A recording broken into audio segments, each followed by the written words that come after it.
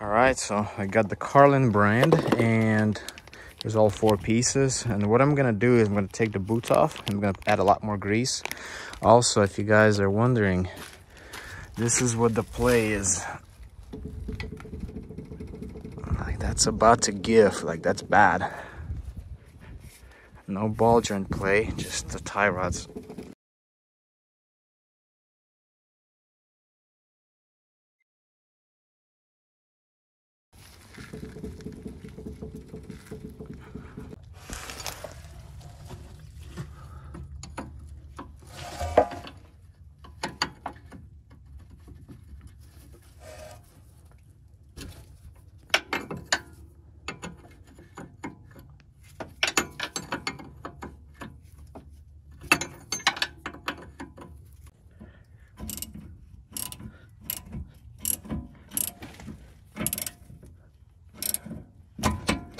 There we go, easy, huh?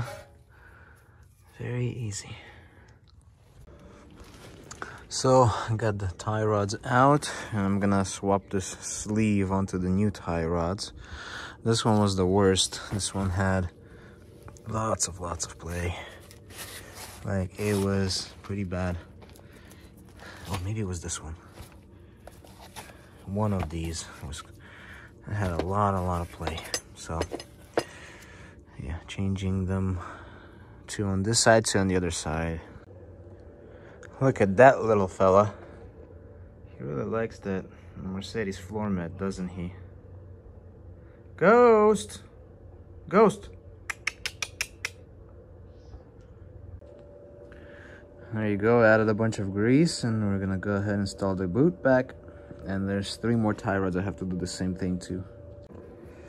And 2 are already done. There's 2 more. Look at this. I opened this one up. There's literally no grease. There's nothing in there. Can you imagine? That's crazy. This is why you open everything, all the ball joints and anything that has boots and grease, everything yourself.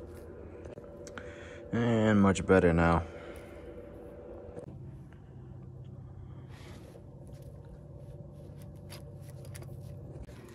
Right, this side is ready to go on. I'm about to install that.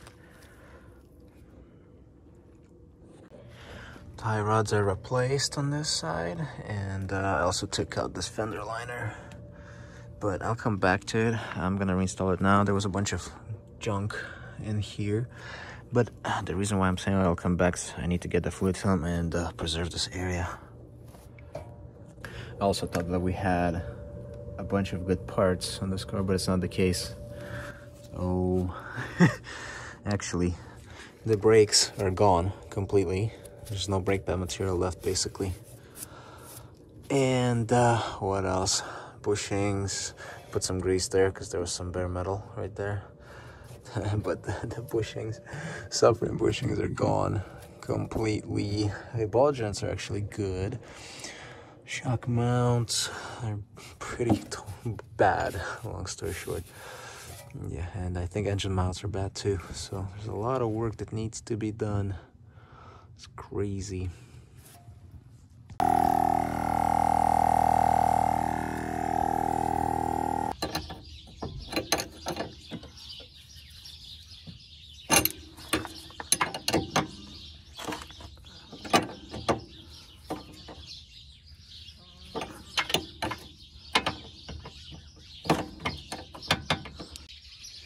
This is why you put grease before you install the tie rods inside, so they don't rust out, and then you're having a pain having to take this thing out, take it apart. Yeah, just a tip for you guys.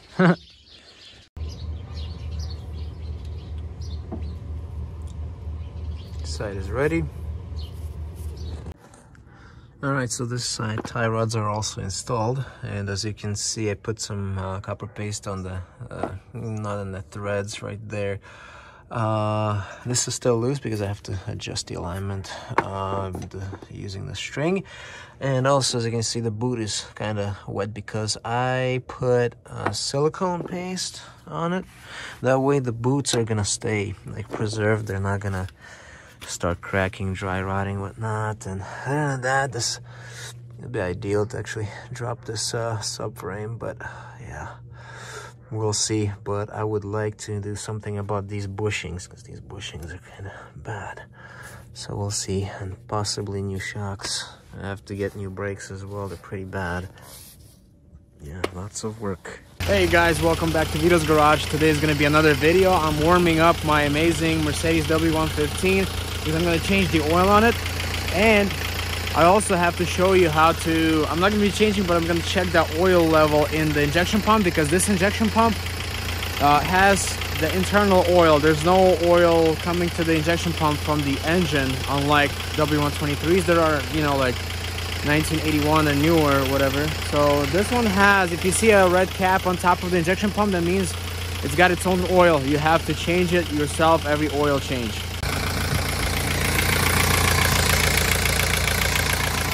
So as you saw, that was the red cap on top of the injection pump. So I just want to mainly check the oil level in it, and it's a good idea to change the engine oil in it every time you change the actual engine oil. So yeah, but we will see. Maybe I'll change the oil on it, or I just want to mainly make sure that it has, you know, oil in it. There's actually like a bolt that you have to remove. You remove that bolt, and then it will show you, like, you have to make sure that the oil is dripping out of there. If the oil is not dripping out of that bolt hole, that means it needs to be topped off. All right, the engine is almost warmed up.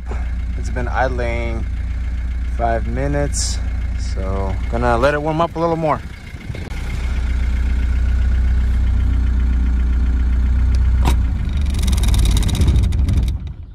And that's how she shuts off.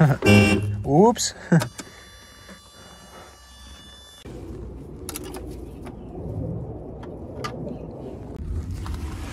All right, first things first, I'm gonna pull that oil filter. Alright, already loosened it, 17 millimeter. Right over there.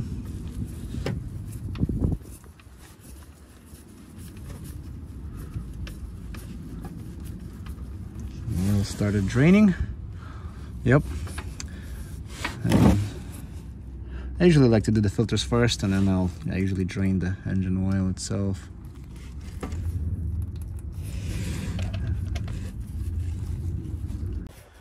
Alright, so here's the new oil filter.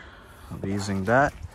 About to change all that, and I'm gonna use the Mobile 15W40 for this amazing machine.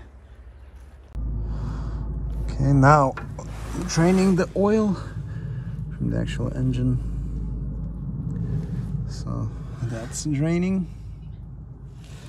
Cool. It's gonna be a while, so I'm gonna wait. Also, what sucks is the oil filter that I got. They sent me the wrong oil filter. The one that has to go in here is a lot bigger, and I got the smaller one, probably for a gasoline model. And yeah, it sucks. I'm gonna have to wait to get the correct parts, but I'm still gonna drain that oil and refill it. And I'm gonna check the oil in the injection pump. I've got the drain plug with new crush washer, because the old one was pretty bad and chewed up. The oil is done draining, so I'm gonna install this and refill the oil, and then we'll come back to the oil filter itself later. It's not gonna be today. All right, putting fresh oil in this baby.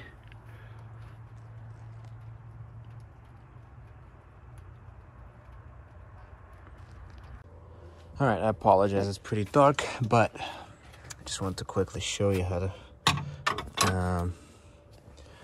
refill the injection pump with oil.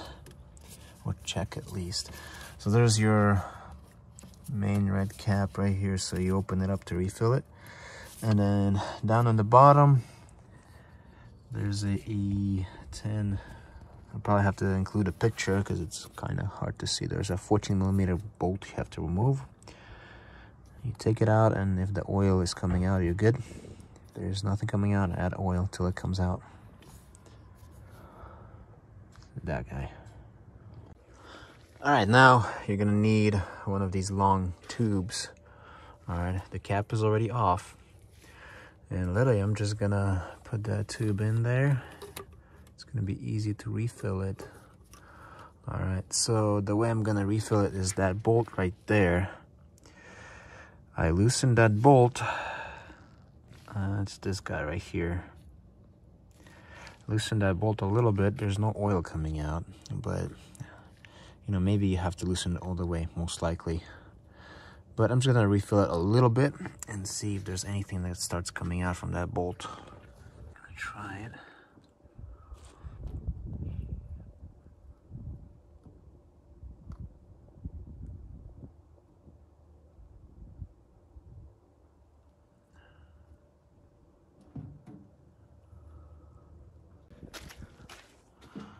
All right, so if you look at that bolt, it's dripping fuel right there. Looks like fuel. I don't think that's oil.